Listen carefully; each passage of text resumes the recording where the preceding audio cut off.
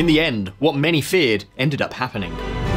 Putin sets partial military call-up, won't bluff on nukes. The total number of reservists to be called up could be as high as 300,000, officials said. Shortly after Putin's address, Russian media reported a sharp spike in demand for plane tickets abroad. On 21st of September 2022, Russian dictator Vladimir Putin decreed the partial mobilization of troops, which implies the call-up and entry into combat of Russian civilians. In theory, it is a muster of those civilians who have military training and were enrolled in the reserve. At least, that's what they were thinking, because the truth is that the recruitment is turning out to be a disaster, and all kinds of people are being called up. But we'll talk about that another time. The fact is that it was only a matter of time before this decision would be taken. The invasion of Ukraine has gone from being a matter of patriotic pride in Mother Russia to becoming the Kremlin's worst nightmare.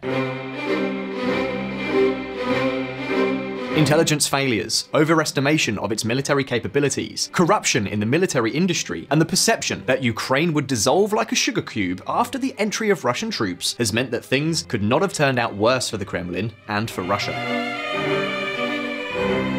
What else can I say? In past videos here on VisualPolitik, we have already told you about many of the reasons for the Russian debacle, but what we have not yet told you about is one of the key factors that has made the invasion a nightmare for Moscow, a reason recognized and denounced by Vladimir Putin himself. I am of course referring to Western weapons. Let's get started.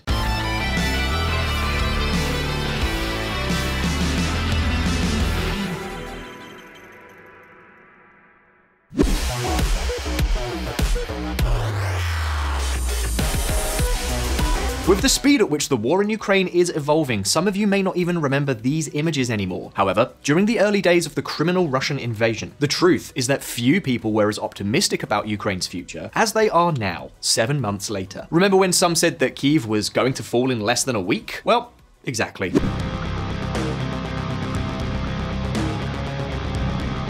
In late February, in a matter of a few hours, a huge number of Russian helicopters, tanks, soldiers, missiles, ships, and fighter bombers rushed at full speed over Ukraine from the north, south, and east. At that time, Ukraine seemed to have only an old-fashioned Soviet-era army and a few Western weapons. So it's understandable that virtually no one was betting anything on the country's resistance. Since then, however, things have changed so much that as the summer progressed, Ukraine seized the initiative.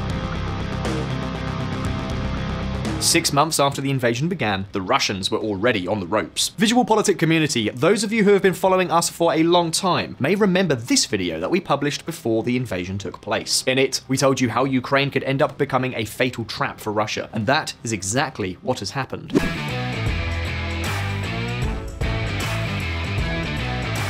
In addition to the fierce and tenacious resistance of the Ukrainians, Moscow's miscalculations also failed to take into account another key factor, that Western weapons would flood into Ukraine. So far, most of the equipment delivered to Ukraine from the West has not even been highly sophisticated or even lethal. And when it has been, as we shall see, it has been in small quantities. However, despite this, the weapons given to the Ukrainians by the Allies have demonstrated such a superiority over the Russian equipment that they have completely transformed the war situation. The technological superiority is simply vast, much greater than anyone could have imagined. And so in this video, we're going to tell you precisely how Western weapons have made it possible to curb Vladimir Putin's neo-imperialist aspirations. And we're going to do it with real examples, taking as a reference the weapons that are being most decisive in this war. We will tell you exactly what role and function each of them has had in each phase of this terrible war. So without much further ado, let's get into it.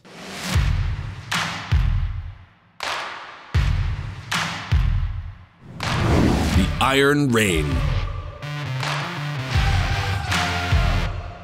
If there is one thing in which Russia far surpasses not only Ukraine, but virtually any country in the world, it is in the amount of ground military equipment. We are talking about armored vehicles, tanks, and above all, artillery equipment. Of course, we're talking about quantity, not so much about quality and precision, which is another story. And the military doctrine, with some modifications, basically remains that of the Soviet era. This consisted of squeezing their huge amount of artillery to create an intense iron rain that would clear the area and open the way for tanks and armored vehicles, something like a saturation war. And in fact, after the failure of the initial invasion, this has been exactly the strategy followed by Russia in the Donbass region. But even during the initial phase of the war, the spirit was in some ways not very different, but with a very important nuance. Convinced of its enormous superiority, Moscow Moscow wanted the operations to be lightning fast. For this purpose, they mobilized a huge amount of heavy equipment to literally overwhelm the Ukrainian army and reach its targets at full speed. In this case, the role of artillery was replaced by precision missiles launched by the Air Force and Naval Force. The problem, the weak point of this form of warfare, is that by mobilizing so much military equipment, gigantic quantities of supplies are also needed. And I think you all know, this has been, and probably still is, their biggest weakness. We can suspect that Russians did not properly organize the logistics necessary for an effective Plan B. Trucking takes a lot of time, and the tyranny of distance becomes really challenging because they're trying to push a large force down some fairly narrow roads. Michael Kaufman, Director of Russia Studies at CNA Research and Analysis Organization. But apart from the issue of supplies, which has been and will continue to be key in this war, another of the major problems has been precisely in the Russian weaponry itself, in the strategy for its use, and its real operational combat capabilities. So before getting into the details of the role played by Western weapons, we need to know exactly what a typical Russian attack battalion is composed of and how it is organized.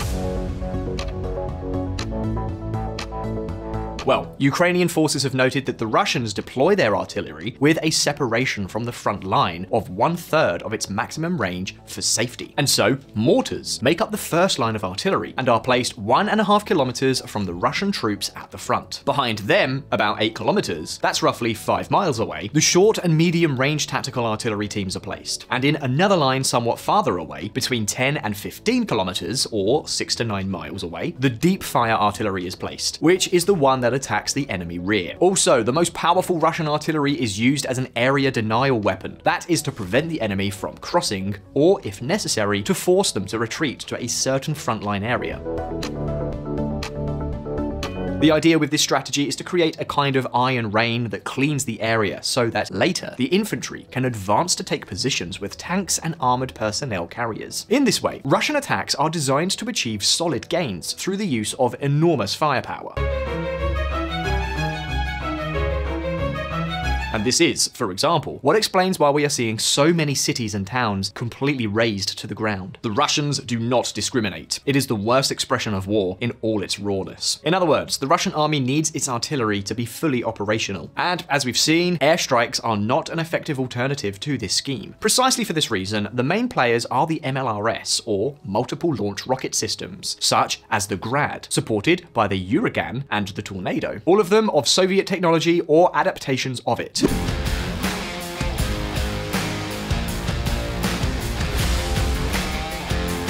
Grads are non-precision MLRS systems that have been in production since 1964, and although they have undergone upgrades over time, they remain, in essence, a basically analog and rudimentary weapon. They are capable of launching 40 122mm high explosive rockets in less than 20 seconds over an area of about 100 meters wide. In other words, they provoke a real rocket storm. Rockets that hit anything at random, regardless of whether they are military or civilian targets. Well, the fact is that a typical Russian battalion can launch more than 700 rockets with this weapon in less than half a minute. In fact, up until the beginning of summer, Russia was launching some 20,000 artillery shells every day. Let's just say that knowing that they are extremely inaccurate weapons, the Russians tried to compensate for the lack of accuracy with a huge amount of fire. The problem is that this further compounds the problem that we have already seen. Huge and constant supplies of ammunition are needed to keep the Russian lines active. Not to mention that in the end, it means firing blindly, regardless of whether the shells end up hitting civilian areas. In other words, committing war crimes.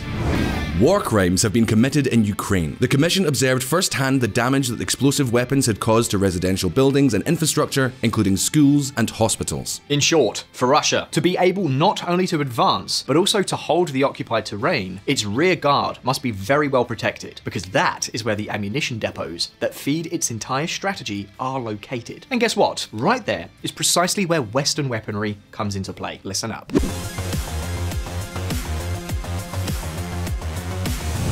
From Saint Javelin to Saint HIMARS. Do you remember this meme? It's Saint Javelin, an image that went viral during the first stage of the war. T-shirts, flags, and all kinds of merchandising were made displaying it, and it's no wonder. The more than 8,500 Javelin delivered wreaked havoc on Russian tanks and armored vehicles in the first phase of the invasion. Of course, they were not the only key weapons. Other anti-tank missiles, such as the Swedish-British N-Law, or the Stinger anti-aircraft missiles, of which more than 2,000 units have been delivered, also played a key role. Not to mention the Turkish Bayraktar drones. Of course, the choice of this equipment was not accidental. Intelligence information, the war in Georgia, and the very makeup of the Russian army made it a priority for the Allies. The idea was, deliver to Ukraine weapons that, first, would facilitate a kind of asymmetric warfare against the invasion of armored vehicles and tanks. Second, would deny airspace. And third, that would make it possible to destroy the supply chains in the Russian rear guard. Well, that was exactly the job of anti-tank, man-portable anti-aircraft missiles, and drones, respectively. Keep in mind that the rapid Russian incursion exposed their armored units in kilometer-long lines with hardly any protection.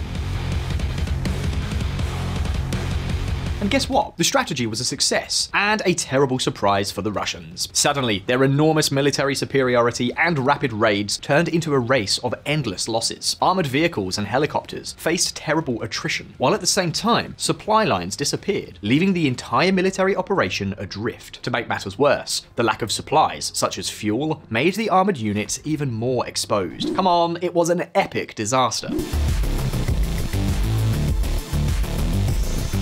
Since then, however, time has passed, and Ukraine has consolidated its front, and the Russians have been worn down. The type of warfare has also changed. And this has also meant a change in the type of arms delivered from the Allies, and in particular from the United States. To give you an idea, by the end of August, the Americans alone had provided Ukraine with some $15.5 billion in security assistance. And if we add to this the armaments sent by other Allied countries, the figure practically doubles. You could say that little by little, the Allies, and especially the United States, the United Kingdom, and Poland have upped the ante with this type of weapons that they send to Ukraine. But the thing is, as we've already mentioned, after the initial disaster, the Russians went back to Soviet military doctrine, and Ukraine simply and plainly had no capability to counter the Russian artillery. Basically, what they could do was to try to resist. That explains why the month of May was particularly hard for the Ukrainians, who added hundreds of casualties every day. However, as of June, new equipment began to arrive to counteract this situation. Unlike Russian weaponry that is designed to provide great firepower, Western weaponry is designed with one premise: an obsession with precision. This requires more sophisticated equipment and weaponry, but also reconnaissance capabilities on targets. In the case of Ukraine, reconnaissance is achieved in three different ways. Firstly, with the intensive use of drones that try to fly as close as possible to Russian lines. Many of them are evidently shot down, and in fact, the average life of the drones used by Ukraine is barely 7 days, but they still serve their purpose. The second way is the collaboration of the local population and the use of special forces. Logically, here the Ukrainians have an advantage. After all, they are playing on home ground. And the third way is the information provided by their allies. Don't forget that the United States has the capacity to monitor Russian forces at all times, and have no doubt that the Pentagon satellites are aimed at the situation in Ukraine. Well, in this way, the Ukrainians managed to locate the targets, fix the coordinates, and attack with precision artillery, which began to arrive particularly from the month of June. It was then that another of the great protagonists of this war made its grand entrance. Surely you have all heard of the HIMARS. The HIMARS, or High Mobility Artillery Rocket System, is a high-precision system capable of launching artillery fire with a margin of error of less than 7 meters, or roughly 20 feet. In other words, they practically always hit the target. This implies an enormous strategic advantage, especially when compared to the 100-meter or 328-foot accuracy of the Grad, or the very low accuracy of the most advanced Russian long-range artillery, such as the Tornado S, or the Smerch. In addition, to operate the 16 HIMARS delivered to Ukraine up until September, yes, that's right, only 16 so far, the US has been delivering M30 and M31 guided rocket ammunition, with ranges between 15 and 92 kilometers. That's 9 to 57 miles. These rockets fly so fast that they can reach a target 80 kilometers away in less than 2 minutes. So, in short, that means that the Russians have no time to escape once they have been detected. And not only that, the truth is that if the US wanted to, there is still room to give Ukraine even more of an artillery edge, not only by delivering more HIMARS, but also the Army Tactical Missile System. These are surface-to-surface missiles that Ukraine has been asking for a long time, and that have a range of 300 kilometers, a whopping 186 miles. Do you understand what it means to attack with precision at a distance of 300 kilometers? Crazy. Of course, Washington is reluctant to give them to Ukraine at the moment because they could be used to attack Russia, which would escalate the war even further. One of the problems that the United States has when sending more advanced weaponry to Ukraine is that, once delivered, it loses control over much of it. This means that almost everything is at stake in trusting the Ukrainian authorities. Be that as it may, the fact is that, even without these advanced missiles, with just the rockets already in operation, the Ukrainians can hit almost any target in the Russian military rear with devilish accuracy. Command centers, fuel depots, supply depots, communications equipment, and even the Russian artillery itself. In this way, the Ukrainians are inflicting a massive damage to the Russian troops. And given the longer range of the HIMARS, the Russians cannot defend themselves. So far, they have tried with the Tochka-U missiles that have more range, but are nevertheless easy targets to intercept and very slow to operate. So their results have been dismal. To top it off, these HIMAR launchers are quite fast and agile at changing locations. So basically, by the time the Russians try to attack their position, they've already vanished. That is why, in practice, the Russians are only trying to use electronic warfare systems and GPS jammers. With these systems, they are trying to disorientate the HIMARS guided rockets. The problem? That the use of this equipment requires a huge amount of fuel. And remember what the Ukrainians are doing with fuel and supply stores? Well, that's just it. The result is that the Russians have only been able to use them intermittently. And the question that I'm sure many of you are asking is, so what effect has the entry into combat of one of the star pieces of US artillery really had? Because of its long range and high accuracy, in addition to the damage suffered, Russia has had to move its ammunition depots and other supplies away from the front line, which naturally greatly complicates all operations. Ukraine claims it can hit most Russian supply lines in the south. So all in all, after the entry into combat of the HIMARS, the Russian troops are much worse supplied, have suffered considerable damage, and have also had to abandon occupied territories that they simply could no longer hold. Do you want an example? Well, take the more than 6,000 square kilometers, that's 3,700 square miles, recovered by Ukraine in Kharkiv Oblast and in the south. And not only that, it's also what explains news like this. Russians outnumbered 8-1 in counterattack. And all of this thanks to only 16 HIMARS out of more than 400 in the US arsenal. Imagine what could happen if Washington decides to, I don't know, double that number. Crazy. The fact is that this weapon has been so successful that it seems that it will be key in the coming years in the defense, not only of Eastern Europe, but also of other countries throughout the world. Take a look. We are increasing the capabilities of our rocket and artillery forces. I have signed an LOR related to the acquisition of about 500 M142 HIMARS launchers for more than 80 batteries of the HOMAR system. Mariusz Błaszczak, Defense Minister of Poland.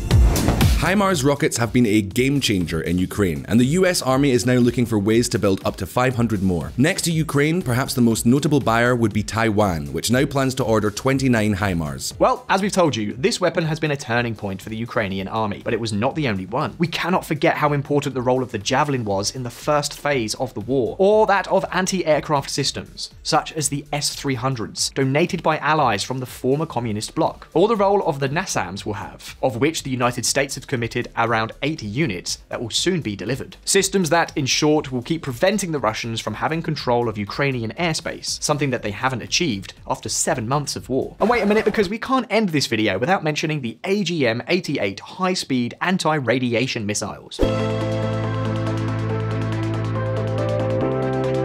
These highly advanced missiles allow the Ukrainians to temporarily disable enemy radars in order to attack more safely. That is part of the reason why we are seeing numerous Ukrainian Air Force operations again. In order to use these missiles, by the way, Ukrainian Sukhoi 27s and MiG-29s from the Soviet era had to be adapted for more than 2 months. And to do that in the middle of a war is highly commendable. And we can't forget about the 126 American M777 howitzers sent to Ukraine until early September. These howitzers are are short-range artillery for the Ukrainian frontline units that are able to hit the Russian front lines with an accuracy of only 5 meters, or 16 feet. A real nightmare. In short, we could go on forever telling you about the enormous, the colossal, the gigantic importance of each and every one of the Western weapons donated to Ukraine, particularly the American ones. In this video, we have tried to focus on the most significant ones so that you can discover, above all, how what sometimes appears to be nothing more than simple figures actually hide a strategic design behind the chaos the Russians are facing. But now, at this point, it's your turn. Do you think the West, and especially the European Union, should make a greater effort to give Ukraine more advanced weapons? Leave us your opinion below in the comments. And if you like this video, don't forget to like it, subscribe to our channel, and why not join our community on Patreon to help us continue creating more and better content. Once again, thank you so much for being there. All the best. I'll see you in the next one.